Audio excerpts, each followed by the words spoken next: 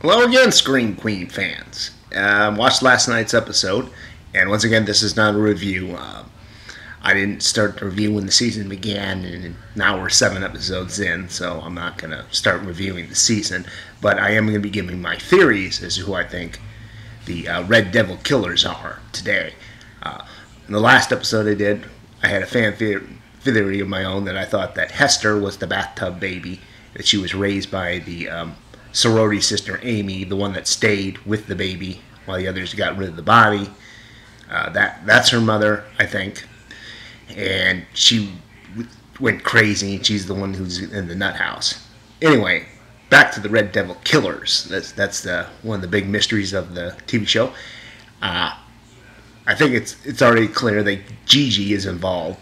I think she's the mastermind, and I think said in another episode, I think Gigi is the sister of the girl who died. She's not Amy. Amy is Hester's mother, who's in the nut house. And Gigi is like a younger sister who wants revenge for what happened. And she basically brought the two other killers together. One of them is clearly Boone. We've seen that he's working with the Red Devil killer.